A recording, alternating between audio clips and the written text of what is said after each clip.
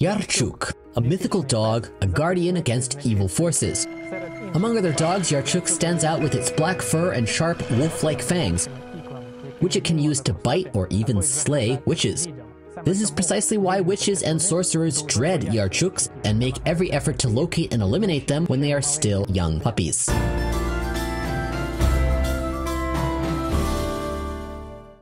Yarchuk is a pup from the third generation of female dogs that first mated with a male. Consequently, breeding Yarchuk is quite challenging and time-consuming. Nonetheless, safeguarding this remarkable creature is even more arduous, as witches can sense its presence and will stop at nothing to eliminate it as soon as it is born, even infiltrating households.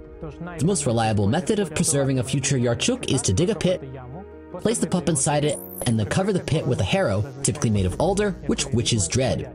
Once Yarchuk reaches 1 year of age, it is no longer afraid of any evil. Instead, it becomes a threat to all wicked beings. It can see evil spirits that are invisible to the human eye and detect the presence of witches from a distance. If Yarchuk bites a witch, she can anticipate protracted and agonizing suffering, as wounds inflicted by its bites are incurable. However, more often than not, the dog spares sorceresses by dispatching them instantly. Additionally, aside from witches and other malevolent forces, Yarchuk can also vanquish wolves, bears, and snakes.